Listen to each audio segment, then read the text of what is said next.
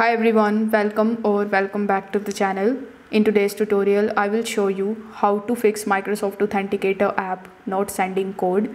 So make sure that you watch this video till the very end so that you don't miss any of the important steps. Also, before proceeding, make sure you check out the links of all the resources that are mentioned here down in the description box below. So without further delay, let's get straight into it. First of all, in our first method, you need to simply check your internet connection.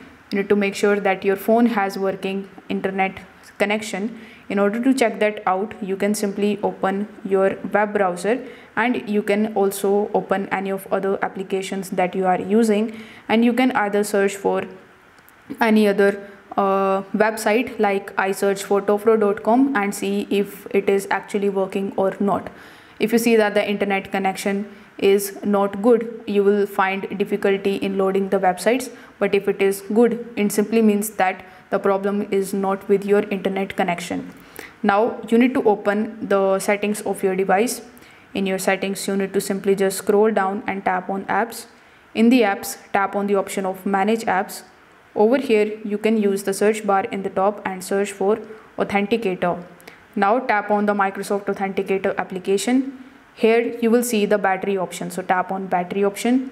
Now you will need to simply choose the battery saver, which is the recommended option here. If it is selected to no restrictions or close app after the 10 minutes of the background activity, you will face various types of problems. So you need to simply just set it to unrestricted or allow background activity or battery saver as well. On many of the phones, if battery optimization is enabled, Authenticator can't fetch the new codes or push notifications in the real time. Also, you can disable battery saver mode, as it often kills the background services. So once this step is done, in the same settings, you need to come in the app info.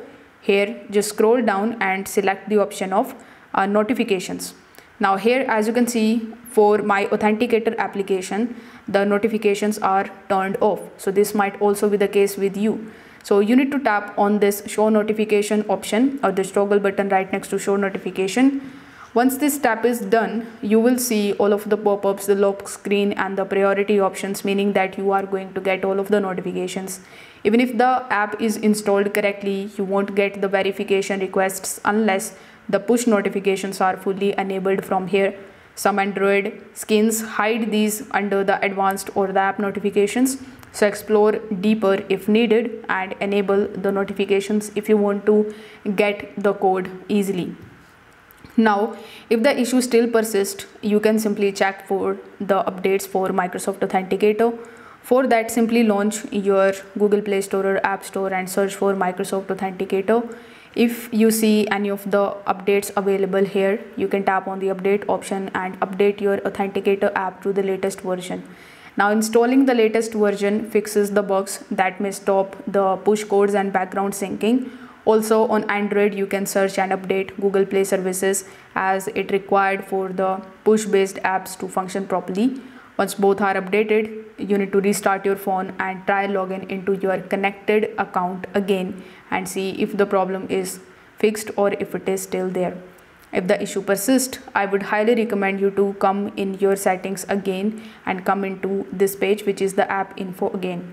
Over here, this time tap on the storage option, then tap on the clear data option in the bottom, then tap on clear cache and then press OK.